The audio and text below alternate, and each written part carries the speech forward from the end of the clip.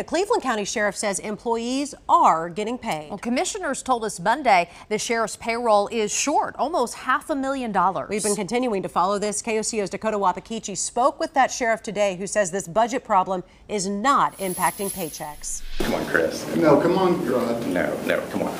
I'm not Be doing better, anything be with better, it. be better than that. Hey, the citizens of Cleveland County deserve better than this. Tensions rising regarding the Cleveland County Sheriff's Office budget. The sheriff, treasurer, assessor, clerk, and commissioners met inside the county courthouse discussing what the agenda said was the sheriff's office budget issue. County Commissioner Rod Cleveland said the sheriff was short of money in their budget on Monday when it came to payroll. And their general fund account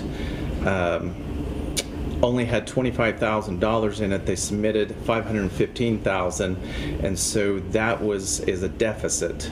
After today's meeting, Sheriff Chris Amison told us the commissioner's remarks on his office being in a deficit are false. So to say that I have overspent my budget is a lie, and I'm tired of this narrative being pushed by them because it's simply not true. Cleveland in today's meeting says this impacted not only the sheriff's office, but the county's entire workforce, but that they're all going to get their paychecks. They will be paid, and I will make sure of it.